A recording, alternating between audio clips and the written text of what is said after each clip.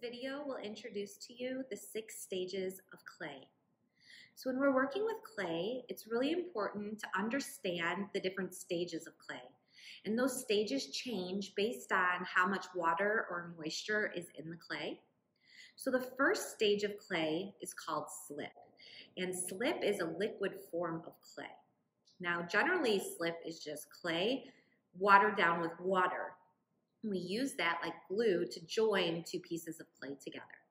But there are other options for slip that we can use to join pieces of clay together. So in class, we have what's called magic water. And magic water is something that we mix up here at school.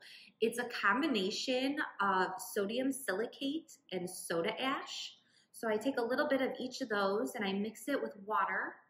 And this magic water helps us to create a very, very secured bond when we're joining 2 pieces of clay together.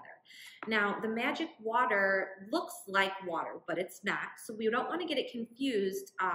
We only use this for joining pieces of clay together. We would never use the magic water to smooth something out. Okay, so in class, there'll be a container for each table of magic water that you'll use while working.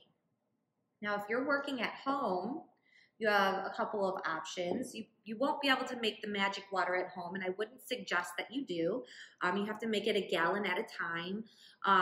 It's just probably not a good idea to make that at home. So in place of magic water, you could use a distilled white vinegar. It really doesn't matter the brand. You do want to make sure it's white vinegar. I haven't tried apple cider vinegar. It may work, but I do know that the white vinegar does work. So this can be used by itself. I could pour this into, maybe I have a little plastic container that I can pour some of the vinegar into. If it's too smelly, the vinegar is kind of smelly, you can dilute it with a little bit of water, but make sure that you have more vinegar than water and kind of mix it up. And then this can be used for joining. There's another option for making slip. So everyone who's working at home has been given some clay. What you would do is you would take just a little bit of the clay that you were given, not very much. You can always make more as you need it. And you're going to take a little chunk of clay and we're going to break it into smaller pieces. And I would recommend that you do this on a surface that's porous or a surface that's going to absorb the moisture out of the clay. So I wouldn't put this in my plastic container and seal it up because that's not going to let the clay dry out. So we want to get all the air out of the clay. So I might find a spot in my garage or in my bedroom or somewhere off to the side where no one's going to mess with it, where I can break up some clay into small pieces. You could do this on like a wood board. You could do this on some paper towel. You could do this on a piece of cardboard, something that will absorb the moisture out of the clay. That will help these little pieces to dry out faster. Now, I already have some clay that I have dried out, so you can see the difference here. So this clay has a lot of water in it. It's still gonna stick together. I can take all this clay and squish it back together, okay? So it's really soft. So I'm gonna separate it as much as possible. But this clay that I have here has dried out. This clay, if I try to squish it back together, it's not gonna squish back together. The color is also changed, okay? So these are 2 different stages of clay that we're gonna be talking about in this video. So once this clay has dried out, I'm going to put this off to the side. So let's say that I've let my clay dry out. I'm going to find a container that I can store my slip in. And you do want to make sure it's a container that you can put the lid on. You'll take all of your little bone dry pieces of clay and put that into your container. And then we're going to add some water. Now you want to be very careful not to add too much water. It's easier to add more water if we need it, but it's much more difficult to take water away if we've added too much. So I have some water here in a measuring cup. I'm going to pour in enough water into my cup so that it is covering the surface of the bone dry clay. So I'm just going to add enough so that it's covering the top. And a little bit of it can still be sticking out of the top. So it's going to kind of be like this. You might even hear, you might not be able to hear from the video, but it's going to start to fizz and make like a sizzling sound. That is the water being put back into the clay. So you would let this sit, okay, and you can leave the lid off or you can leave the lid on. I might just crack it on top, just kind of lightly put it on there. And then put this off to the side for like a day. Let that start to dissolve the clay. As your clay is dissolving, you're gonna see that it's gonna start to turn muddy. So I have a brush here that I can kind of show you. So this is starting to get more like slip, okay? It's still pretty chunky. So I've had this one sitting out for a little while. My bone dried clay is no longer bone dry, and this has been sitting probably for a half hour or so. So not very long. It doesn't take very long to do this. The longest part is getting the clay to become bone dry. You can speed up that process by putting a blow dryer or something on it to help get some of the air out or the moisture out of the clay. But right now I'm noticing that my slip is still pretty thick. I want it to be a little bit more watery so that it can go on and join more like a glue. So I'm gonna add just a little bit more water to this one. I can add little bits at a time, and then I'll mix that up with a stick, with a brush, with a spoon. Mix it up. Make sure there are no little chunks in there. If it's still kind of chunky, just let it sit a little bit longer. It's just not ready, okay? But the consistency of the slip should be a little bit more watery, okay? So it should almost flow off your brush. If it's not flowing off your brush, keep adding a little bit more water at a time. Remember, don't add too much. We still want it to have like a thicker consistency. It really should be about the consistency, if you can think of like what a milkshake looks like. So you want your slip to be about the consistency of a milkshake. So mine's getting closer. I could then use this as slip. I would want to just be very careful that I don't let this dry out. Once I get my slip to a good consistency, throughout the semester, I may need to make more. I may need to occasionally add a little bit more water to it. So that's fine. So make sure you're monitoring your slip if you make it this way, if you're not using the white vinegar, and make sure that it's liquid enough like a milkshake. Okay, so I'm gonna put this off to the side, and then we're gonna talk about next the second stage of clay. Okay, so the second stage of clay is called plastic clay. Plastic clay has a lot of water in it. It's very malleable, which means it's flexible, it's bendable. We can mold it, we're gonna build with it, we construct with it. The clay that we order for class comes from a company called Amico. And inside the box of clay are 2 of these blocks. So each box of clay is 50 pounds, and there are 2 25-pound blocks of clay in the box. So this is a brand new block of clay. It's very squishy. I could tell by feeling it, I could squish down on it. So this is the first stage of clay, is called plastic. Now you'll be given plastic clay to start your project. This plastic clay is going to change as the water evaporates out of the clay. Okay, so I'm just going to cut some clay off of my block here. And depending on what project we're doing, your teacher will give you the right amount of clay that you'll need for the assignment. But since I'm just showing you about the stages of clay, I'm just gonna trim off a little bit of the top. So this tool that I'm using is called a wire cutter, and it's used to cut clay off of the block here. Let's take some of this clay off. And then this is a good time to talk about how important it is to make sure you keep your clay covered. Clay, as it starts to dry out, is no longer going to be soft and squishy. It's going to be harder to work with. So this bag of clay that I have, or your bag of clay at home, or if you're in class and you have extra clay, it's really, really important that you have it in a bag that does not have any holes in it. There are holes in your bag. Either double bag it with another bag on top, or get rid of the bag with a hole in it and put it into a fresh bag. And then it's also a good idea to take some damp paper towel and kind of drape it along the top of your clay. So I have some paper towel here. It's really important though that we don't add too much water to our paper towel. So I'm going to use the sink right back here. I'm going to get my paper towel wet, and then I'm going to squeeze all the water out of the clay, as much water as I can, just to make it damp.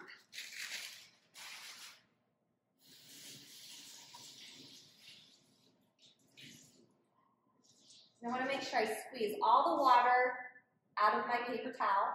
especially if I'm working at home. The paper towel we have in class is really thin, and the paper towel you have at home might be thicker. It might be worth buying just some cheap paper towel to use for ceramics class, so you're not wasting the good expensive paper towel for your clay projects. But as you can see, my paper towel's not dripping, okay? But the whole thing is wet, so there's no dry spots on it. I got the whole thing wet, and then I wrung out all of the water. I could just place this on top of my block of clay, and then I want to make sure that I then seal my bag. And when I seal my bag, I want to make sure there's no air in the bag at all. So I'm trying to get the air out of the bag. And then I like to twist my bag. You could either use like a clothespin or some sort of a clip, or you could just tuck the open part of the bag underneath and allow the mass of clay to sit on the open part, keeping that bag sealed. Okay, so I'm going to put this off to the side. So the second stage of clay is called plastic clay. Plastic clay is fresh clay straight from the block. There's a lot of water into it, making the clay very malleable. So at this stage, this is the stage where we do most of our constructing. So we always start with plastic clay. And then as the plastic clay is out, sitting out, once we take it out of a bag, it's starting to dry out. Also, our hands are porous, so they're going to absorb some of the water out of the clay as well. So something to think about as you're working is to not let your hands dry out. That'll help keep your clay plastic. So again, plastic clay is the first stage of clay, and we use this. We can roll coils, we can sculpt with it, we can flatten it, we can roll out a slab. So again, second stage of clay is called plastic. I'm going to take this piece of clay and I'm going to let it sit out for a little while so that I can show you the next stage of clay, which is called leather hard. So I'll come back here in a little bit once my clay is leather hard, and we'll talk about the next step. Okay, so the third stage of clay is called leather hard clay. And leather hard clay actually has two substages that's really important for you to know about. So right here, I have clay that has been left out to dry for a little while. It's starting to stiffen up because some of the moisture is evaporating out of the clay.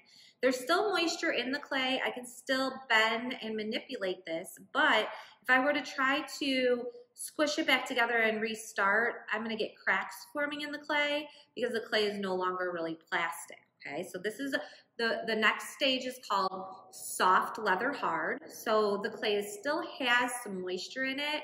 It's still soft enough to be manipulated, and this is the best stage for adding clay to clay. Over here I have some plastic clay. So this is plastic clay that I just took off of the block and flattened it. So I want you to see the difference between the plastic clay and the soft leather hard. This plastic clay is really floppy. You can see that it's going to kind of bend if I were to hold it in the center like this. If I had it sitting on the table and I tried to hold up one of the corners, it's just going to flop back down because there's still a lot of water in the clay. After this is set out for a little while, or we can speed up the drying process by wrapping, if I were to wrap this in dry paper towel, my plastic clay, and then I put this in a bag. So I'm going to just take my plastic clay, wrap it in dry. So we wrap with dry paper towel when we want to absorb moisture out of the clay. So I would wrap this in dry paper towel, and then I would need to put this in a bag, sealed, and the paper towel will absorb some of the moisture out of the clay, allowing the clay to stiffen up. It is really important that you put this in a bag though. So let me grab a bag. Anytime we have clay that's just sitting out, it's going to dry out to bone dry, which is one of the final stages of clay. And at that point, you'll no longer be able to work with it. So unless you're told otherwise by your teacher, always, always, always keep your clay or your project wrapped, sealed in a bag so no air can get in. It's kind of a big bag, but just so you can get an idea, I'll take my clay in here, and I want to make sure that my bag is sealed. Okay, so if I were trying to get this to more of a stiff leather hard, Put this in my cabinet, let it sit overnight. When I come back, it should be to the soft leather hard stage. Now, this piece of clay that I have that's soft leather hard, I can tell because of the way it feels. So it's not as wet feeling. If I hold this in the center, it's gonna hold its shape. It's not gonna droop on me like my plastic clay did. If I set this on the table and I lift up a corner, the clay is gonna stay lifted, okay? So it's still soft enough that I can move it, but it's gonna hold its form. So this is the best stage to join two pieces of clay together at the soft leather hard stage. Now, if I let this sit out for a little while longer and let more moisture evaporate out of the clay, or if I were to wrap this in dry paper towel and put it in my bag, more moisture will be absorbed out of the clay, bringing us to our second sub-stage of leather hard clay, which is called dry leather hard. So I'm going to allow my soft leather hard piece of clay here to dry out a little bit more. We would probably want to do this, get it to dry leather hard after we're done constructing our project. Dry leather hard clay is where we would go next. So I'm going to let mine dry out, and then I'll come back and we'll talk about dry leather hard. Okay, so the slab of clay that I had has been drying out. I did use a heat gun on it to help the process a little bit, but more moisture has evaporated out of the clay. The clay is still leather hard, but it's now on the dry side of leather hard rather than the soft side of leather hard. So on the soft side of leather hard is when we want to join two pieces of clay together. But what you also need to know is that as the clay is drying out and water is evaporating out of the clay will shrink a little bit. So as the clay dries, the clay is shrinking. Once you get past soft leather hard, you really should not be attaching clay to clay. So once your clay gets to dry leather hard, no more attaching. If we had tried to attach plastic clay or soft leather hard clay to this stage, dry leather hard or beyond, they're gonna dry at different rates. So this is already dried some. If I were to put plastic clay on top, they're gonna dry differently, and then pulling will happen. So if I accidentally let my project dry out too much and I still need to add plastic clay or soft leather hard clay to my piece, I would need to revive my clay. To revive the clay, again, you'll wrap with a little bit of damp paper towel, not soaking wet. So like I did when I put it on my block of clay here, I would wrap that and then I would put my whole project into my plastic bag sealed, okay? But at some point, we do want our clay to get to dry leather hard.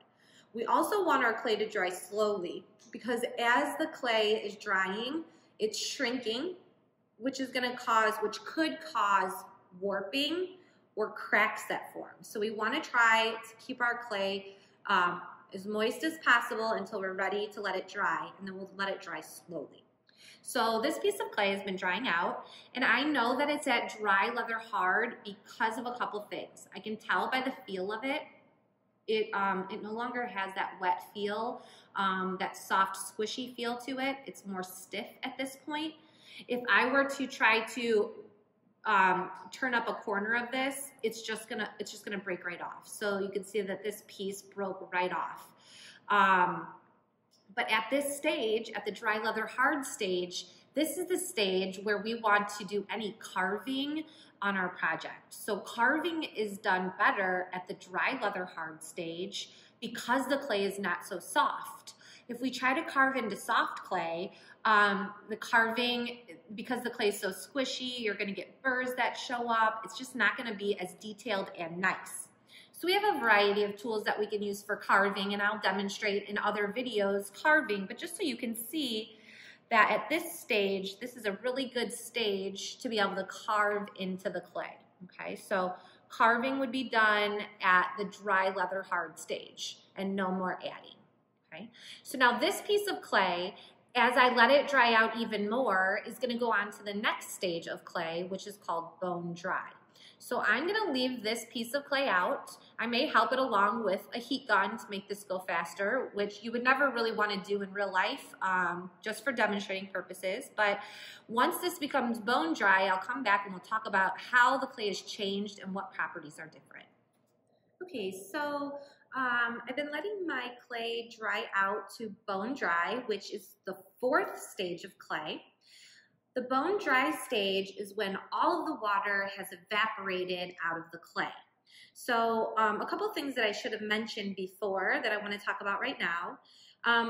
Up until the bone dry stage, the clay is going to be a dark in color. That's because there's water in it. As the water evaporates out of the clay is going to stiffen up. Once it starts to turn chalky looking, it's got kind of like a white chalkiness to it, that's going to tell you that the clay is closer to dry leather hard going into bone dry. Another thing about the bone dry clay is it's going to feel different to the touch. So clay up until bone dry is going to be pretty smooth and soft. Leather hard clay has like a leather texture to it. It's also going to be cold. So the clay up till bone dry is going to feel cold to the touch, especially dry leather hard. That's the stage of clay that feels the coldest to the touch. That's because the water is evaporating out of the clay and you can almost feel it. Okay, so once the water is completely evaporated out of the clay is going to change color. So I broke mine a little bit here, but so you can see that the color of the clay is getting lighter as it's drying out. Clay at the bone dry stage is also very brittle. Okay, so you can see I broke this, but if I were to try to do anything to the clay, it's just gonna break into pieces. Okay, so bone dry clay is the most fragile stage of clay. Ideally, you will not have your projects when they're bone dry. If you were to let your clay get to bone dry, we can revive it, but it'll take a while. So I could add water back into this clay to turn it back into plastic to make it soft. You saw me earlier use the bone dry clay to make slip. So we can still recycle the clay. So the clay up to bone dry can be recycled back to slip or back to plastic, okay? After this stage, the clay is no longer recyclable.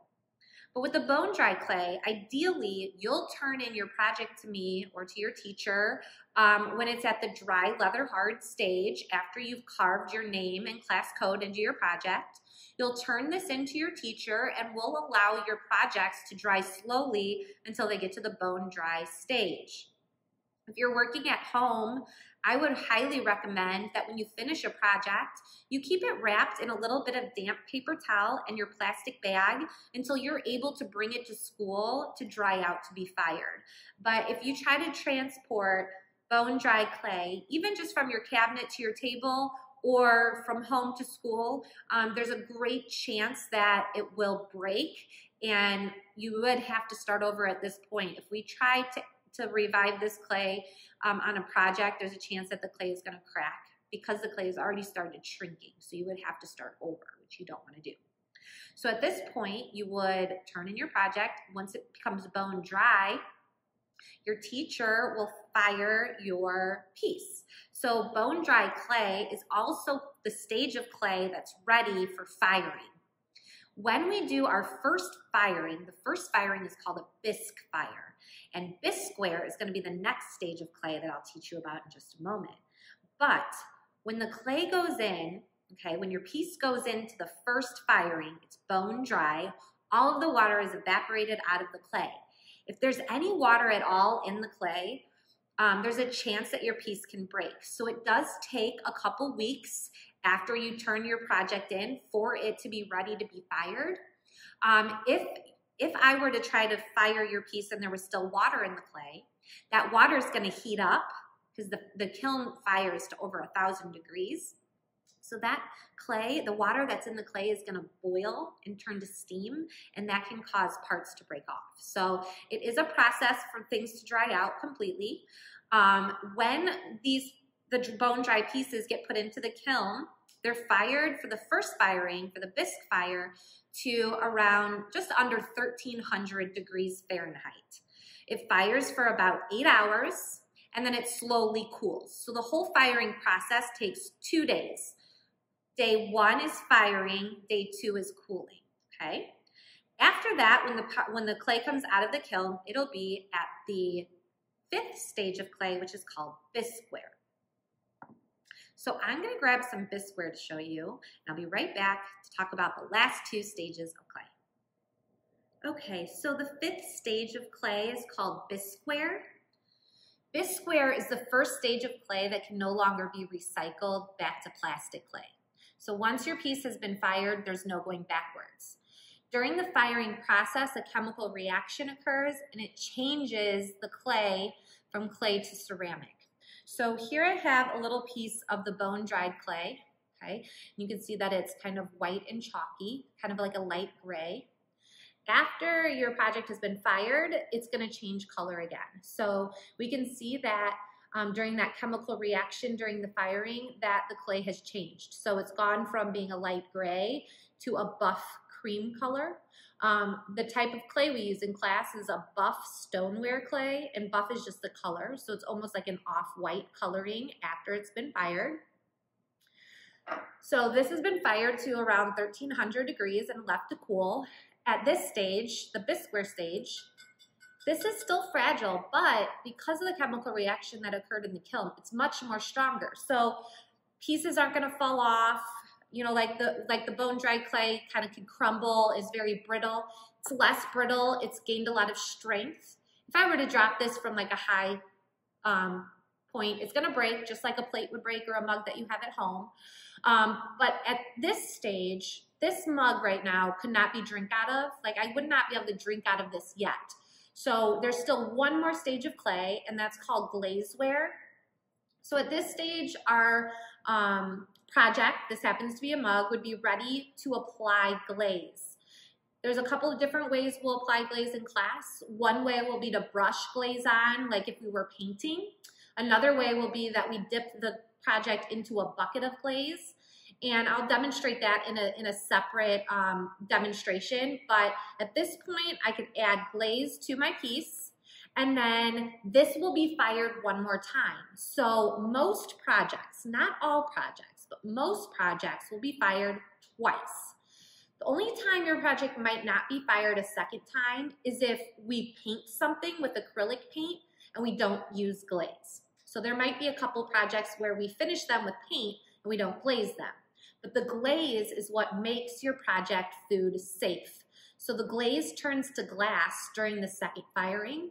It melts almost to a glass-like surface on top of your project, sealing it, making it stronger, making it waterproof, and food safe. So you would be able to drink out of it, out of a mug, or eat off of a plate after the second firing, which is a glaze firing. So this would be brushed down, we would add the glaze, it would get fired again to an even higher temperature. So the second firing goes over 2000 degrees. And then here I have an example of glazeware. So this is the final stage of clay, it's called glazeware. This is when the glaze has been added on, it's been fired the second time, and it's come out of the kiln. At this point you can see it has color to it, it's shiny, and at this point, this would be safe for you to drink out of, okay? So that's it. Those are the 6 stages of clay, starting with slip, plastic, soft leather hard, dry leather hard, bone dry, glazeware. I'm sorry, bisqueware, glazeware. It's really important that you understand the different stages of clay to be successful while working on your projects. Thank you guys.